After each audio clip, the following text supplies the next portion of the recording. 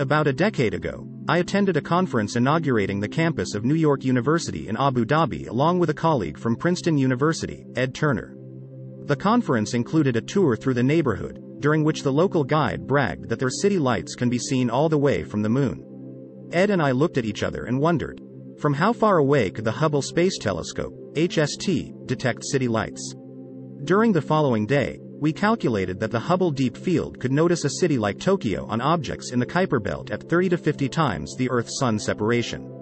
But can we distinguish artificial lights from natural reflection of sunlight if they have a similar color?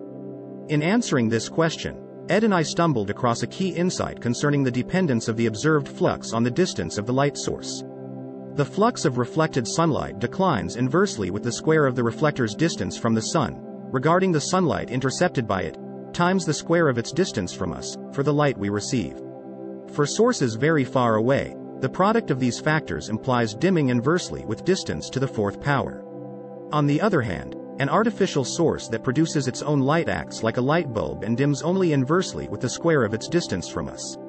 By checking whether a Kuiper belt object dims inversely with distance to the second or fourth power as it recedes away along its orbit, one can infer whether it emits its own light. Coincidentally, one of the leading observers of the Kuiper belt objects visited my office afterwards. I did not miss the opportunity to ask him, "Did you ever check how the brightness of Kuiper belt objects changes with distance along their orbits?" He replied without hesitation, "Why would I check? It must follow the dependence expected from reflected sunlight." To which I could only say, if you are not willing to discover wonderful things, you will never find them. But I am patient. Education takes time, especially when dealing with scientists.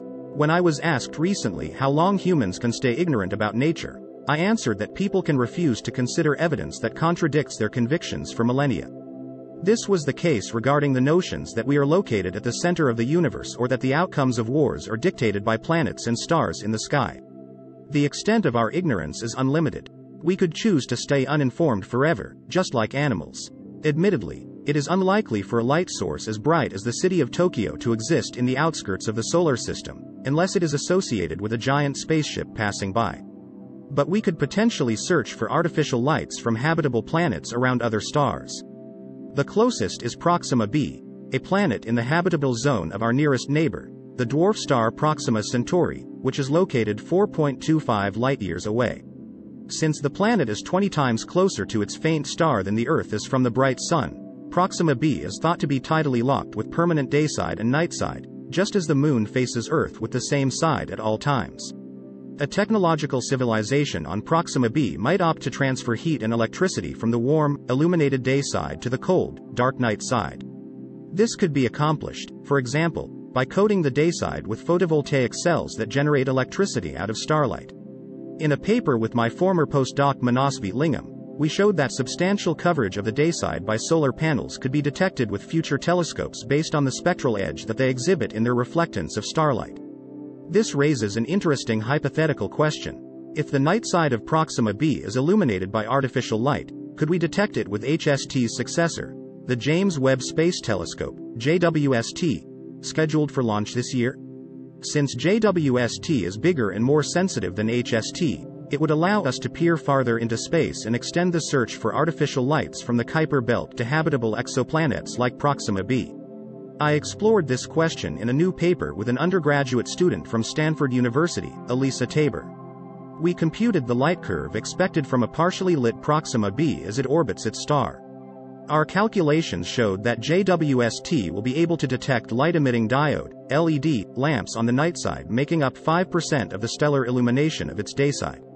But even if the artificial illumination is as faint as our civilization currently utilizes, 0.01%, on the night side of Earth, JWST could detect it as long as it was limited to a frequency band that is 1,000 times narrower than the stellar light.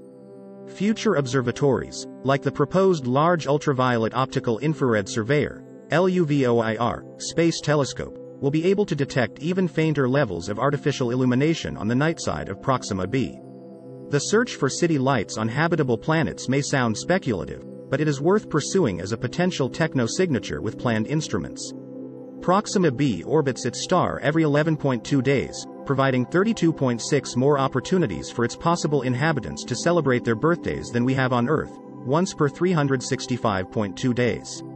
The high demand for bright lights during birthday parties on the night side of Proxima b would be a reason for us to celebrate as well, if the signal was noticed by future telescopes. Let us know your thought on this, in the comment box. For daily video updates, subscribe to Only Facts.